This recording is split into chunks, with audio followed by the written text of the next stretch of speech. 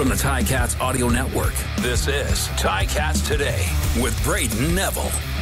On today's show, Stavros Katsantonis tells us about how his offseason has gone so far, what he thinks of some of these signings and re-signings, and gearing up for the 2024 season. It's Thursday, March the 7th, 2024, and this is Ticats Today. It's been a while since we've had the Mongoose on the show. The last time was when he was fresh off inking that new deal with the Ticats, and a lot has happened since then. The Ticats have made tons of signings and lots of re-signings, and he caught up with me to break down the last couple of months. Stavros, it's been a minute, man. How have you been since we last spoke? Yeah, I know. I think the last time we spoke, the ink hadn't even dried yet on the contract. But it's been good. Offseason has been going well. Just doing, the daily trainings, all that sort of stuff, getting ready for this upcoming season. I think I'm about 60-ish days until I'm back in Hamilton. So I'm excited to get back out there, get started in training camp and get the season rolling. How much is that training starting to gear up now as we approach this 2024 season? Oh yeah, I mean it's been geared up for a while now. We're not just starting all of a sudden, but obviously it does ramp up as training camp comes into factor, and the biggest thing about the CFL is the running, right? Because that's what we do a lot of. So definitely that get ramped up as you get closer to camp. But yeah, the training's been going great, hitting great numbers, and just really excited to get on the field very soon. Are you getting even faster, Stavros? Is that possible? Is the speed getting even better? Oh man, I don't want to let any secrets out, but maybe there could be some new speed coming this season. So yeah, there's always new things that we're reaching for, and trying to get better at each and everything heading into the season. What kind of training are you working on? What does your day look like normally? Yeah, so right now it's usually starts with some sort of running, speed, agility, depending on the day, maybe some conditioning. That's usually about an hour, maybe an hour and a half. You throw in the warm up, the travel time, all that stuff to get to where you're going, and then do a little bit of rest in between that. Make sure we're getting the proper things, protein, the recovery in between, getting a good lunch in there as well, and then I'll usually go hit my lift. Usually it's right now it's about a full body workout, but yeah, just heading to the workout after that, and then doing right now it's about a full body workout, so hitting the lower and upper, and some of the mobility stuff as well, and then that usually wraps it up from the lift and training standpoint. But yeah, right now it's a little bit more heavier with the running stuff and things like that. So what's the go-to recovery meal for you? What are you eating after a big workout? Oh, go-to recovery meal. I don't know if I have necessarily a recovery meal per se, as more just a, I like steak. I like, ground beef. So something in the, the burger, tacos, something like that, the heavy protein, some healthy carbs, and, obviously some healthy fats as well. So just having a well-rounded meal always hits the spot right after a good training session. Stav, since we last spoke, there's been a lot of new additions to this Ticats defense. I kind of want to talk to you about a few of them, but the first one being a guy on the secondary who's coming, a guy you've played against a lot, and that's Jamal Peters. But how excited are you to have that guy on your side and to play with him? Yeah, definitely. I think when I first saw that signing, I was super excited to see a guy that's, as locked down as Jamal is, and, the plays he's made, been in the NFL before, has had great success in the CFL. I think I was just super excited. It really reminded me of having a guy like Jamal Roll in the building, where you have a guy that's a veteran in the CFL, that's had NFL experience and is just a lockdown corner in that boundary. So, when I saw that signing, I was really excited. I've been able to talk with Jamal a few times, here and there, just catch up on some defensive things, things we're planning to do this season. And, we've been gelling great so far, and really excited to, be able to meet him in person and just, get to work on the field. And a couple other guys coming back on this D line, or not coming back, but joining the D line, and that's Brandon Barlow, Dwayne Hendricks, a couple other ex-rivals turned teammates. So what's it like playing with those guys and having them now join you on this Ticats defense?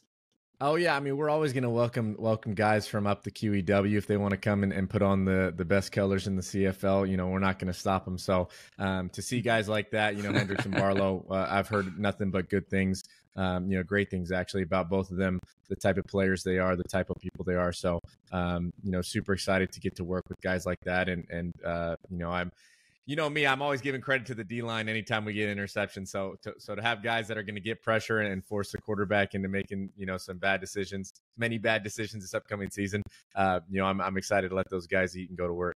Rich Leonard, savvy veteran, if you will. I'm very excited to see he'll be back. But how are you feeling about having him back? Such a guy who's just so poised all the time and always seems like he's always able to make plays no matter what it is or what position he's at. Yeah, definitely. I think Rich was one of those a little bit later signings as the window opened. So it was worrying me a little bit because Rich is one of my guys, a great veteran presence in the room. He's had nothing but success in the CFL. I think last year he was one of the top coverage guys in the league.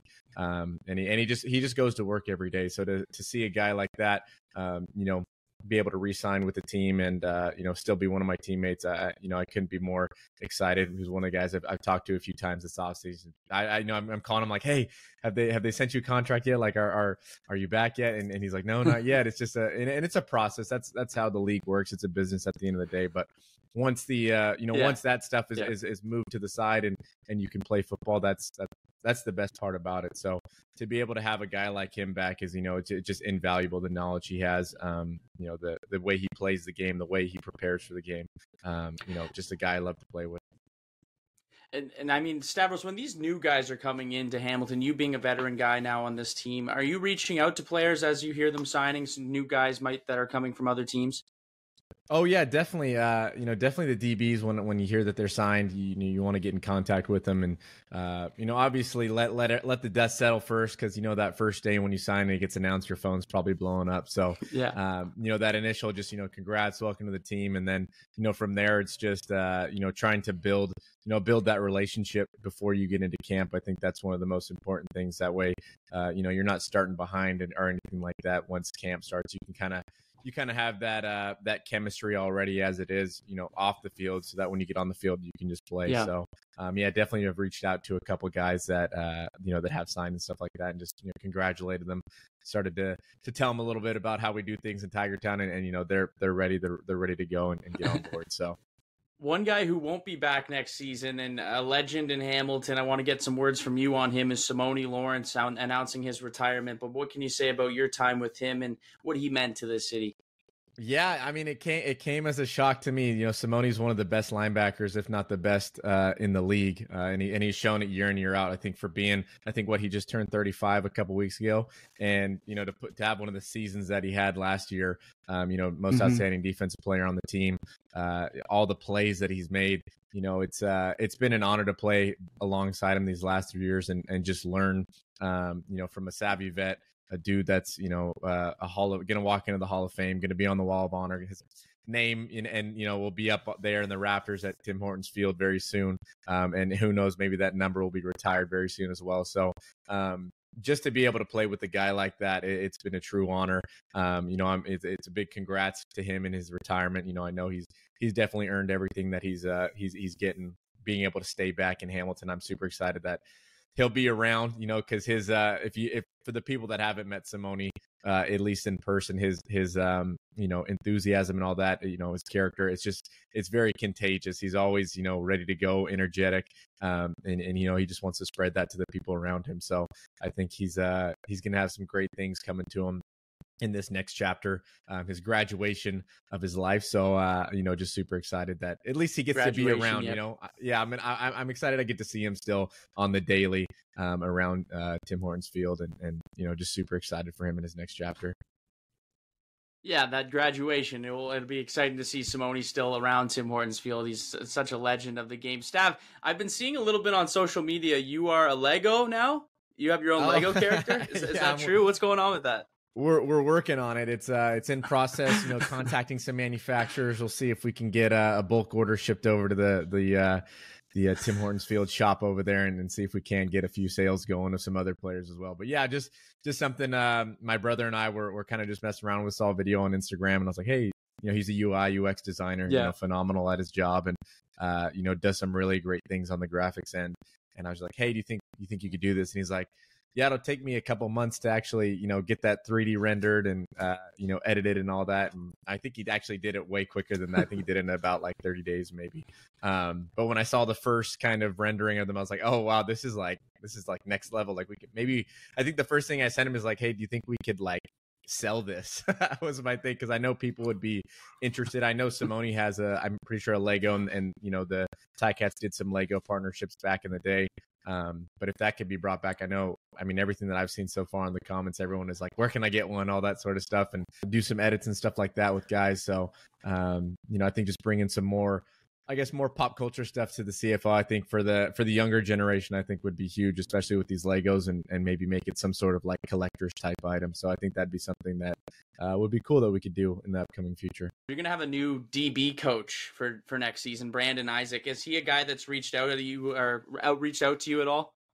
Yeah, we've connected so far. I think right when it was announced, you know, talked to Coach Wash, and he got me connected with Coach Isaac, and you know, we had a great talk initially, and you know, just super excited to get coached by a CFL mind like that, who's been coaching for a while, played in the league a while, you know, has a great cup under his belt as well as a player.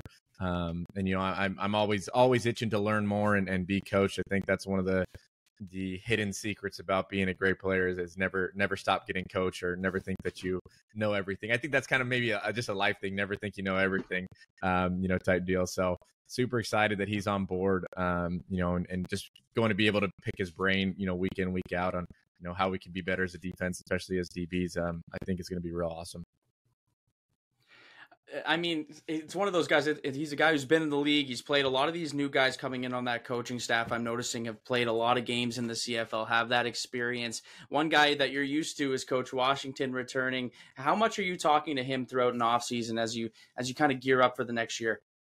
Oh yeah, I mean, a little bit, but not too much. You know, I know everyone likes to enjoy their off season. Coach Wash has a family. I know. You know, his kids are doing great. You know, with what they're doing at both in one's in university, the other's getting ready.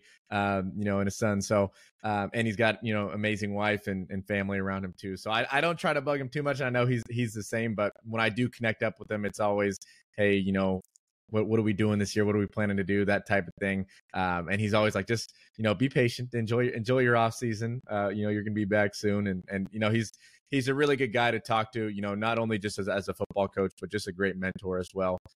Really understands life and understands people. And yeah, he's a great dude that I, you know, have connected with a few times this off season, and just always staying in touch, you know, getting ready for the season, talking football when the time arises. And yeah. I'm sure you guys, you see enough of each other throughout the season. You don't need to be talking every single day, but definitely good to have a guy like that as your coach. Before we go, one final question here, Stav, but how fired up are you for training camp just to get things going here? Yeah, I'm so excited to get back to Mac and you know, hit the field, hit the dorms there, all that. You know, all the great food that we get fed during training camp. You know, it's an awesome thing to meeting just all the football players that are coming from all these different backgrounds. You know, not only just the guys that are returning, but the new guys that are coming in. You know, could be, you know, tomorrow's CFL stars. So it's an awesome thing, especially with the off season being kind of as long as it is. You slowly start to get antsy of like, oh, I just want to, you know, I'm ready to get into training camp. And then you get into training camp and it's like, oh man, I need kind of like a little bit of a break, because, you know, I'm super sore and stuff like that. But no, I'm super excited to get back there and just be with all the guys, play football, do what I do, and just, you know, just enjoy that. So yeah, I'm counting down the days for sure, getting back to Hamilton. It's, you know, it holds a special place to my heart, obviously. So, you know, super excited to get back to the people, the food, the culture, all that. So yeah, very excited. Well, Stavros, I appreciate you joining me, man, and looking forward to seeing you at training camp. Great, always, as always, catching up with you. So we'll talk to you soon. We're getting 2 months away now to being at Ron Joyce, so we're almost there, buddy. Thanks again. Yeah, for sure. Thanks, Brayden. Appreciate you.